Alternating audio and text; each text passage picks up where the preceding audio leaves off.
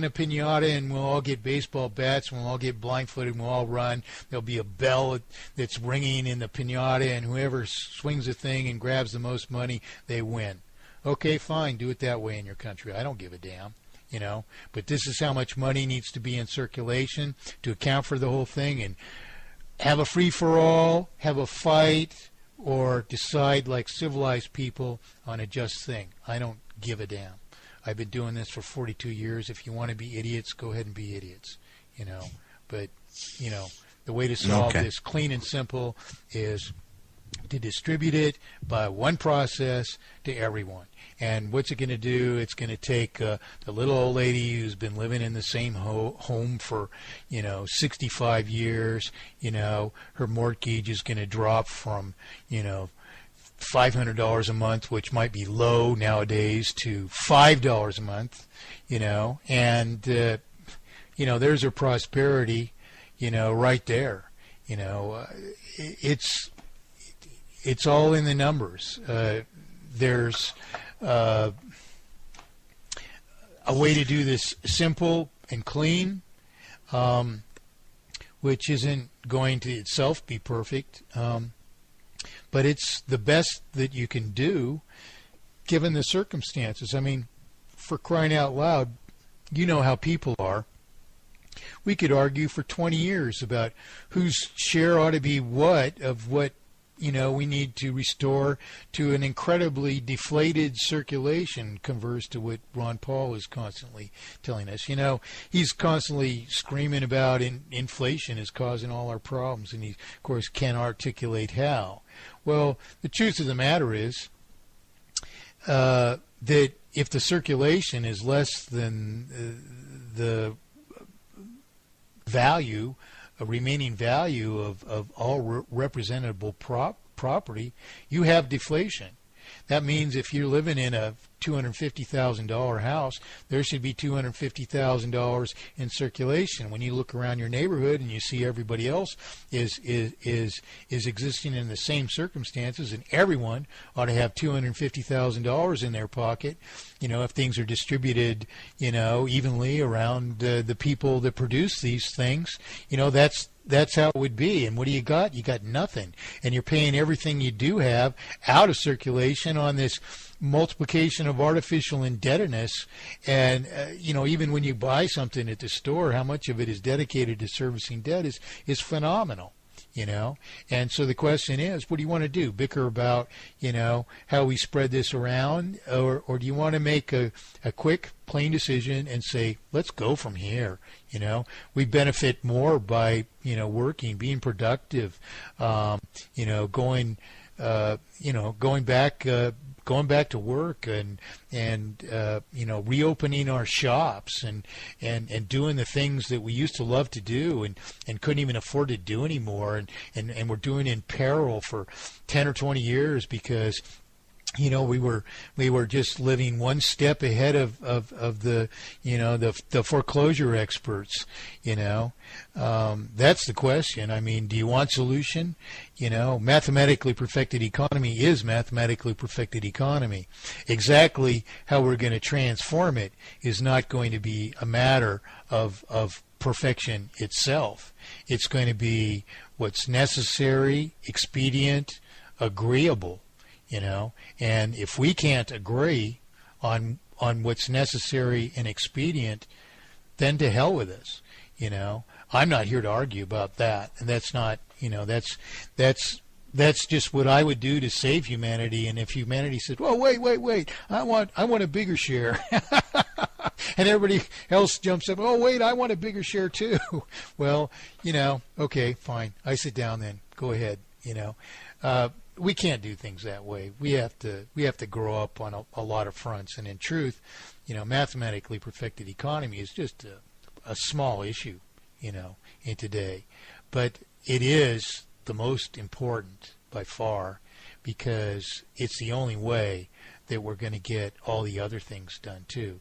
Until we get corrupt government out of the equation, until we can hold government absolutely accountable, which is what the whole aspects of the teeth of this mandate are about, which are Jefferson's dream.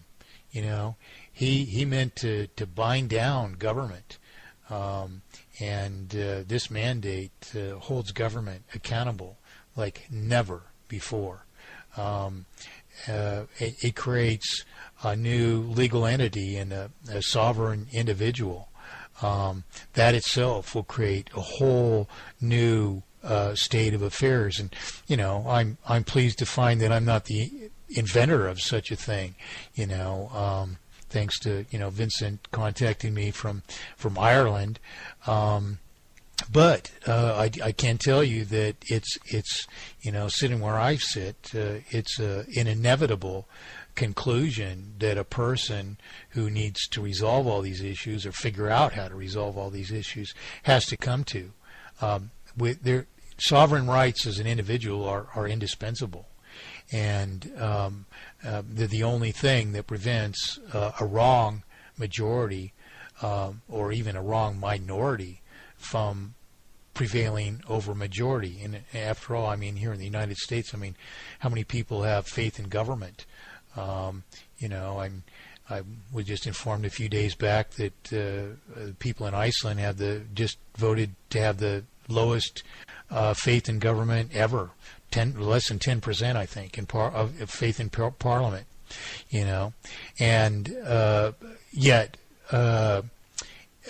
the teeth of this mandate are such that if I was in power right now, unless I was inept as some of these plagiarists are, so that I didn't realize that I was intervening on issues that I had no business poking my nose into, government will exist in fear of the people at all times.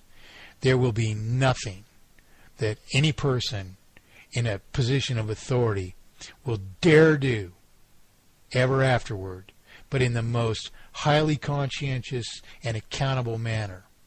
They dare not subject it to public assent, or fail to do so, rather, because the penalties are extreme for every case of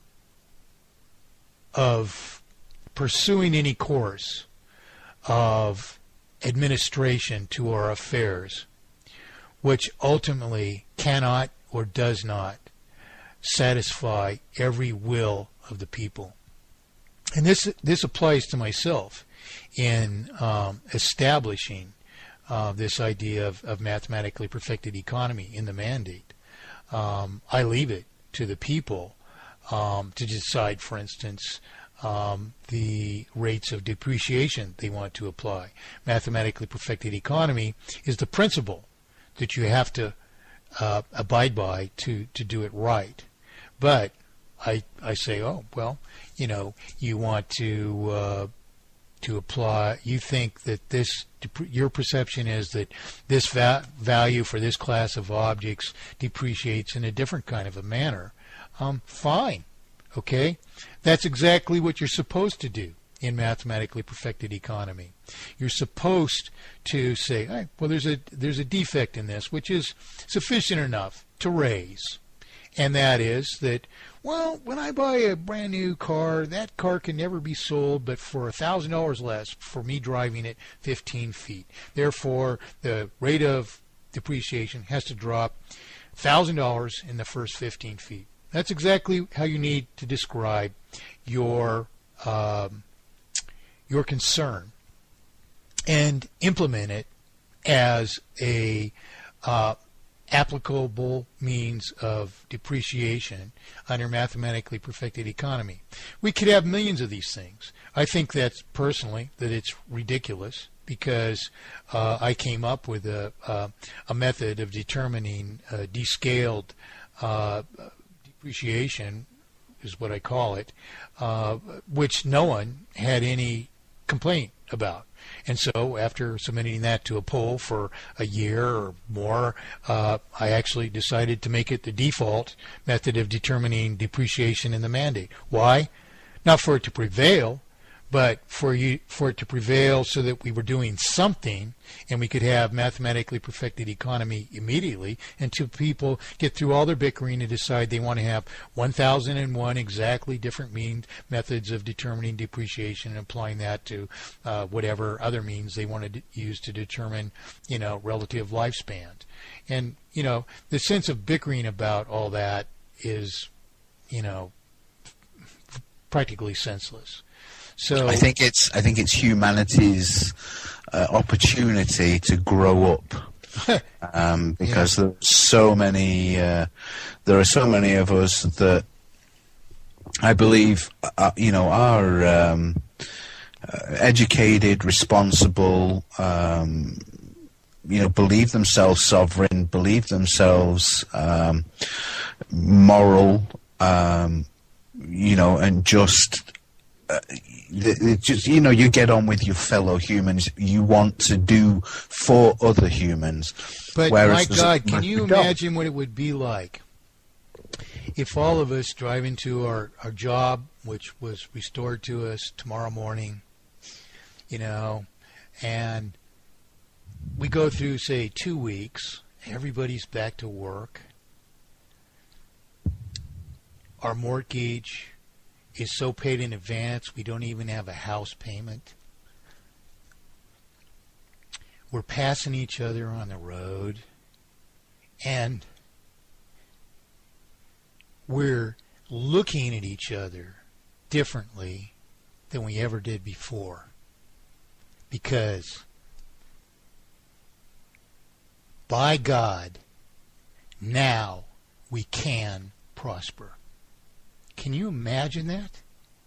I mean, I can imagine it, and I would very much like to see it in my lifetime, yes. And I see, because I live in the country, and I know you do too, Mike, so, your neighbours, you prosper in a slightly different way. You look at each other in a different way, the same as I look on my neighbours and, and the townsfolk nearby. But to go into a city, it's a completely different thing. So to see what you are suggesting in a city would be the most amazing thing that we could ever think of as humanity itself. Coffee shop, standing in line at the delicatessen, going to the restaurant. The restaurants are full. I mean, every restaurant in this town is closed. You can't even buy a breakfast here. They've been for sale for up to over 10 years. Yeah. And I can remember, first time I had sushi in San Francisco many years ago. Geez, oh man, the people were lined up in the street, out the door, down the street. You had to wait hours to get a table. There were that many people eating. You go to these places now, and there's nobody in there, nobody can afford it anymore. Right. I was just telling Vincent a while ago, where I live is up in the mountains. It's a little town, a couple hundred people in the summer, 100 people winter out here. It's over, 4,000 foot elevation. We got a couple of feet of snow on the ground right now. But this is a snowmobile playland. There's no way that this first snow, just even a couple years ago, there was no way that the first snow could fall and you wouldn't hear all over town outsiders bringing in their racing snowmobiles and driving up and down our streets and making a pain in the ass of themselves. But you heard constant revving snowmobiles and everything. We've had snow on the ground for a couple of weeks here, and I haven't heard the first snowmobile yet. This was impossible to happen just 2 years ago. Impossible to have the lack of snowmobiles that we have had, this winter and last winter. But and so it's amazing if you keep track of it. There are more empty buildings, empty businesses in town, the nearest towns to us than ever before. I keep regular count on these things. But even in the last 6 months, they've gone up at a faster rate than ever before. In 6 months, it's noticeably worse by a substantial amount. than the 6 months before. And we're talking a pretty nice looking, town and all, So it's up to us. I mean, we can go to the court and drop our pieces of paper and be too scared to appear ourselves.